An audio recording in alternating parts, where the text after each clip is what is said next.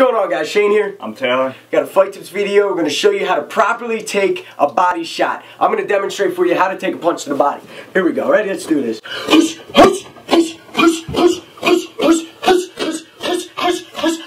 That's how you take a proper body shot.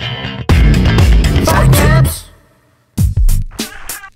Alright guys, so what we're going to be talking about today are two things. We're going to talk about how to condition your abs so that you can take more punches. I'm going to teach you how to properly block body shots. So first, what you saw in the beginning, that's a great drill you can do. Just put on a pair of boxing gloves for 10 seconds, go back and forth with a partner, throwing, 80-90% power into your partner's abs, throwing real hits. Make sure you're exhaling. Every time you take a hit, right, tensen up your abs, exhaling. Another drill, we call it the Whiz Special, because back at my old gym, the boxing coach name was Whiz.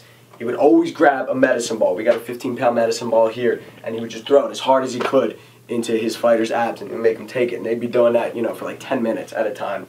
So to demonstrate real quick, that's what Taylor's going to do. He's just going to throw it right into my abs. Aim for like the belly button. You don't want to hit too low in the groin. You want to make sure you build up the solar plexus area, all of the abs. So you're going to put your hands on top of your head. He's going to throw it.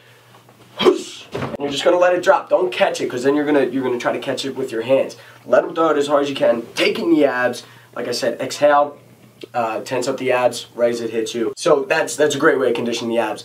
Let it be known though, guys, that no matter how much you condition the abs, you condition your body, if you get hit in the ribs and you break a rib, or you get hit with a nice liver shot, it doesn't matter if you have a perfect 8-pack, you're still going to feel it and you're still going to go down. So the best thing to do is to block it, okay? See it coming and block it. You want to block it with your elbow, okay?